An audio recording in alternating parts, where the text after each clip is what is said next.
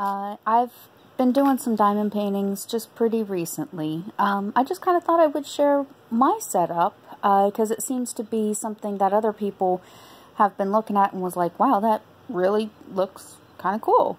So typically when I'm doing my drills, I do them in front of my TV, sitting on my couch, not doing very much. I have a little wooden board. Before I used to use a pizza box, which was actually kind of nice and comfortable. Of course, it was clean. Very sturdy, very big enough, you know, that I can move things around as needed and still have that hard structure underneath. Of course, I have my little containers here. But when I first start my containers, I take out the baggies that they come in. So I cut the tops off, and I pour what I need to in this. In order to make sure that these don't wipe off, I write them on the inside. So to do that, basically, you take whatever your little symbol is or whatever, your number, and sometimes they don't always look so good. So for this one, I'm going to write, say, a 3. So I put the 3 on the top, open it up, and then copy that 3 on the inside. So then when I'm done, I can wipe it off on the top. And I know it's really crappy, but I'm trying to do this one-handed, sorry. But you get the idea. That's what it looks like. And again, it's not going to come off. So it does make it nice and neat, and that way you can reuse the same little containers each time without having sticky residue or multiple layers of tape. Once you're done, you just take your dry erase marker, cleaner, whatever, and wipe off the inside and start over for the next drill painting. So what's really cool is I take my little pop-up tape, and I have my little art set up here with all my extra little trays that I've accumulated. And right now, these are the Starry Night baggies that I've saved. And the reason why I saved the baggies is because on these baggies are a lot of different little codes and stuff. So in case you do run out of these codes, or later on down the road, some of your, you know, diamonds have fallen off or whatever, and you need to replace them, you know where to go to get it, and you know what number and all that little tiny stuff that they need, all those little codes and everything. So I just take my little pop-up tape. It works perfect because it's the perfect size for no matter what baggie. And then when I need to, I have a picture that I just hung up. I thought was set so perfectly, and it didn't. A couple of them fell when I was dusting on it. And so I can open them back up, get whatever diamonds I need out of there, and then seal it back up for later. And I just keep them in a container that they came in, the little bag that came with all the stuff.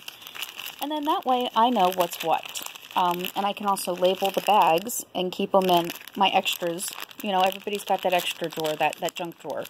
That's for everything and anything that has no particular use at any time. But when you need something, it's always there. So that's where these stay. So it's just kind of a nice little setup to use what you've already got when it comes, you know, in the kit.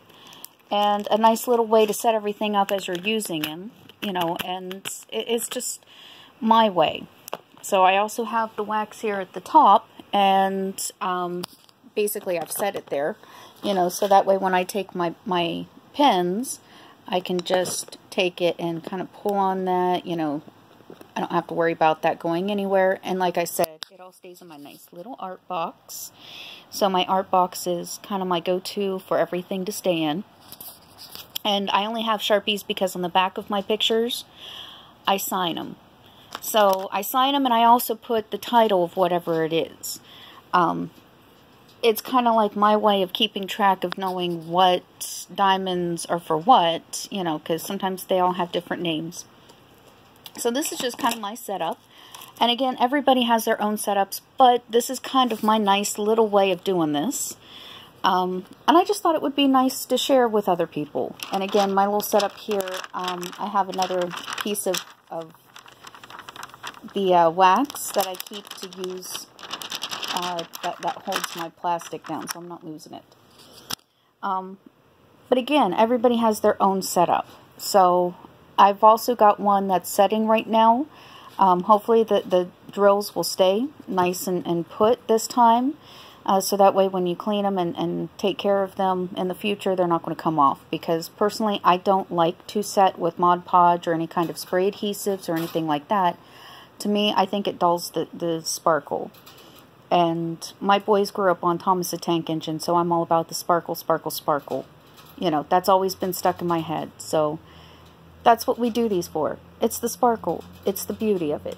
So I've got one pressed right now, and it's on foam board as just kind of a background setting, I guess you could say. But I am kind of experimenting with other ways to mount them and set them to make them look more natural, because they don't give us much space between the actual picture and the grid, so it doesn't make it for a very easy, you know, working process. And you get this nice little sticky stuff on the edge, which sometimes every once in a while you get a hair or two, because I've got little guys right here, like my friend. He's my buddy. He's sitting next to my snacks right now because he thinks he's going to get some of them. But yeah, sometimes cats, you know, what dust get in these things. So if you have any suggestions on how to set your drills to keep them from falling out, I would really greatly appreciate the comments of what's worked for you, because, hey, I'm up for anything. So I'll share with you what works for me, and share with me what works for you, you know. Oh, and isn't this the coolest little thing?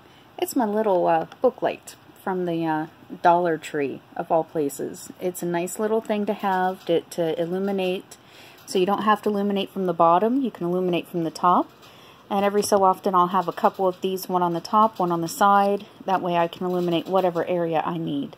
And like I said, I work in front of the TV. I'm lazy. I don't want to sit at a table. I sit with my pizza box or my little wooden slab right in front of the TV, and I binge watch Netflix or something, and I diamond drill. Even at 2, 3 o'clock in the morning, if I wake up, this is what I can do. And I have my little lights that don't bother anybody. And, I mean, it's nice. It's comforting. It's relaxing. So, hey, tell me what works for you, and we can go from there and make this a better experience for everybody. Well, you have a great rest of your day. Bye, guys.